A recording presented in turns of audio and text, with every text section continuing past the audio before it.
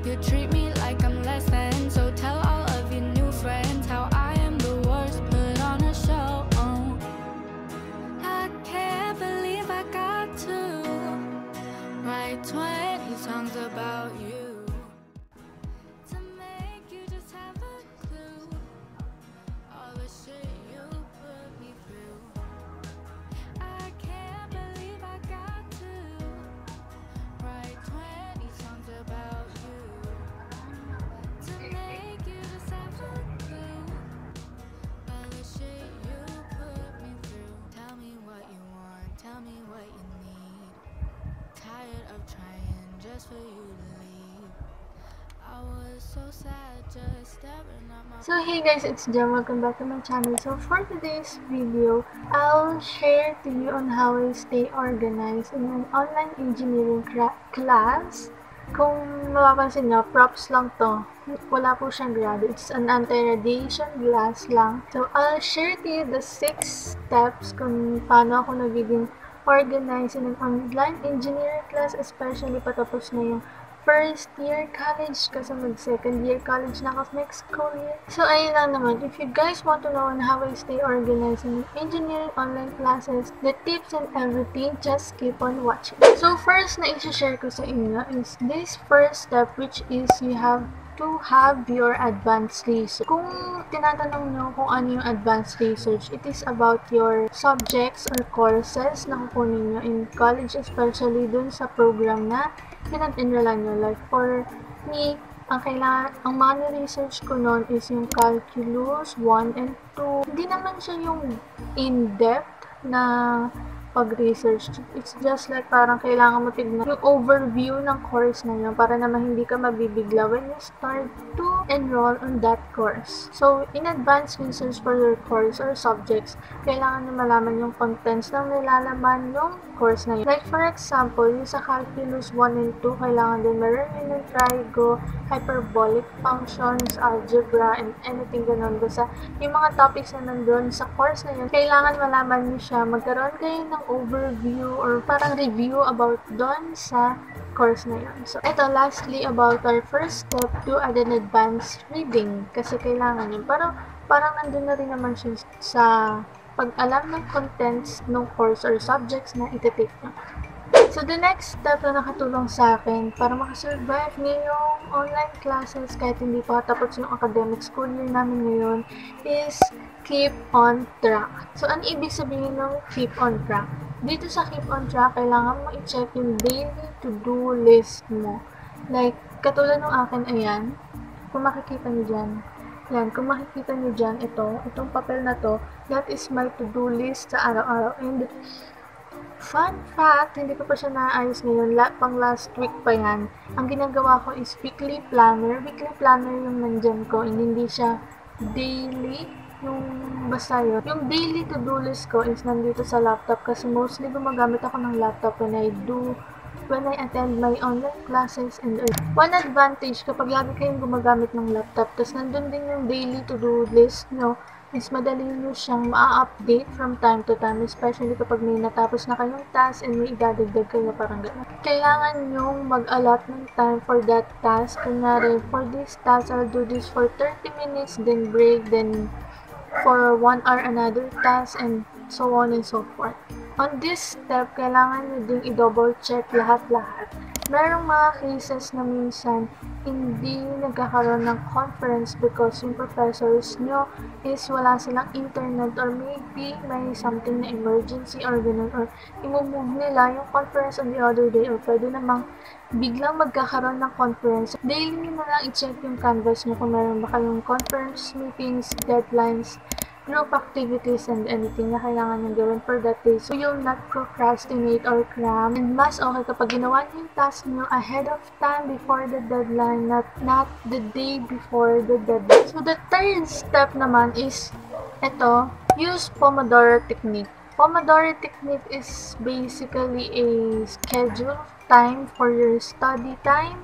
Parang kailangan meron kayong 25 minutes for study, then 5 minutes for break, then 25 minutes again for studying. Like, meron kayong schedule kung kailan kayo mag-aaral. So, this Pomodoro technique, I personally use yung 30 minutes study, 10-minute break. Pwede rin namang 25 minutes study, 5 minutes break, 45 minutes study,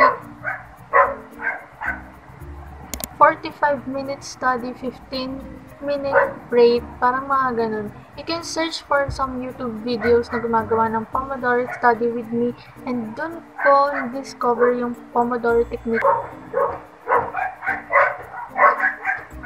Also, merong nauuso ngayon ng study technique, which is yung Animodoro. So, itong Animodoro or Animodoro naman, nakita ko rin siya sa YouTube, which is, meron kayong parang allotted time, 25 minutes for study, and then yung break mo, yung 10-minute break mo, you'll allot it to watch an anime. Ewan ko kung nakakatulong yun, kasi parang feeling ko, kung ako yun, kung kunyari, K-drama ba yung papanoorin ko, parang gusto ko siya ituloy-tuloy, hindi ko siya kailangan gawin tuwing break, pero ayun. I'll leave some links down below sa mga YouTube videos na pwede nyong gamitin while you're using Pomodoro technique on studying, okay? So, the fourth step is set your priorities. Kailangan to in this time of college kasi first year ka na, girl. Kailangan mo mag-set ng priorities mo. Like, in line with your to-do list, daily or weekly. Kailangan mong gawin yon. Ilalagay mo doon kung ito, kailangan ko una tong gawin kasi malapit na yung deadline na. Or kaya kailangan ko naman itong gawin kasi matagal siyang gawin. For me naman kasi ang ginagawa ko to set my priorities, meron na for household chores, hindi dapat nakakalimutan yon. I have my schedule kung kailan ako maglilinis ng kwarto, kailan ako maglilinis sa bahay, kailan ako maghuhugas ng pinggan, and then meron din dapat for ACADS. Syempre, kailangan nyo for ACADS, and then also for content making na. If you're into fashion, you can follow me on Instagram at jamali.adona. Meron ako mga fashion contents doon na makikita. And also sa content making, nag-schedule ako kung kailan ako mag-film, kailan ako mag-edit ng video, kailan ako mag-edit ng thumbnail, kailan ako mag-start mag-edit, kailan ko siya ipopost, kailan ko siya i-schedule, parang magano. Ang dami kasing ginagawa for content making. So, I have to maximize my time every single day. Okay, so the second to the last, which is the fifth step, is to be familiar with basic formula. Most of nga ng mga engineering programs is basically math and science. So, sa science naman kasi mostly computations na, lalo na sa physics, tsaka sa chemistry.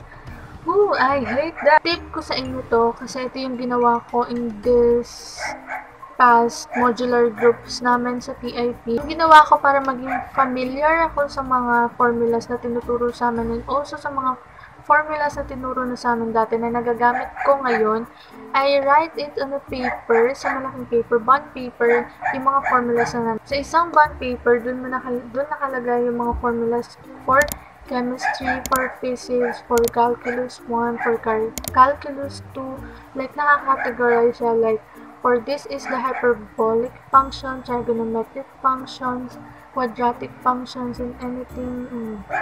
Ayun. Another thing is explore ways on how to solve problems easier. May makikita kayo sa mga YouTube tutorials kung paano masasolve ang isang problem on an easier way. Kasi meron akong na-encounter dati na proof ko na tinuturo na yung complicated way ng pag-solve ng problem na yun. Pero, nung nakita ko siya sa YouTube tutorials, may mas madadali pang step. Kung paano niya siya masasolve ng mas madali. Kasi, doon na tayo sa mas madali kaysa dun sa pahihirapan pa tayo. Okay. Ayun, about dun sa mga YouTube tutorials na makikita nyo sa YouTube, maglalagay na lang ako ng mga link ng YouTube channels nila sa baba. Like, for example, yung Khan Academy, si Michael Van Buisen, basta yun, si paring Michael. Tinuturuan niya ako si paring Michael.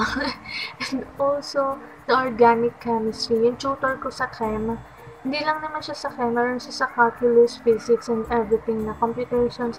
Magaling yan. Also, meron din namang mga Filipino YouTube tutors. Tutors ang mga tawag ko sa kanila kasi tutors naman talaga sila. Nagtuturo sila sa ibang tao for free. Ayun. Ang maganda dito sa mga YouTube tutorials is for free sila lahat. And lastly naman is, for the 6th step, don't forget to rest. Kailangan niya. So, together with your to-do list, daily or weekly, kailangan maglagay din kayo ng araw kung kailan kayo mag-rest. Like, araw talaga kung kailan kayo mag-rest. For example, sa akin ngayon, Friday is my rest day kasi doon lang yung araw na wala kaming conference, and also hindi ganun ka-hectic or ka-tight yung schedule ko tuwing Friday. So, minsan din in my rest day, ini-include ko yung pag-film ng videos. Ayun lang naman, don't forget to rest. Mag-relax kayo for that day. Gawin nyo lahat ng mga leisure activities na gusto nyo gawin. Magdamag kayong manood ng K-drama, magdamag kayong maglaro, like, meron kayong araw for your rest day. And in line with that, kung meron kayong rest day, meron din kayong araw kung kailan productive dapat kayo. Like for example, Friday, ako dapat nagre-rest. Kailangan by Monday, productive ako buong araw. Kailangan tatapusin ko lahat ng task ko within this week on Monday.